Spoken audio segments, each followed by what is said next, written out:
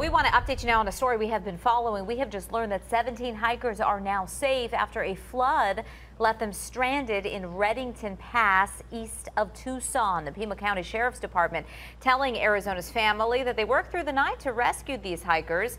And take a look at the video, what they were dealing with. The Sheriff's Department used a helicopter to get them out safe. And here's some more video showing another angle. The group of 17 hikers included a 4-year-old. Rescuers had to wait to rescue the last 2 people stranded because of their location, but that has since been done.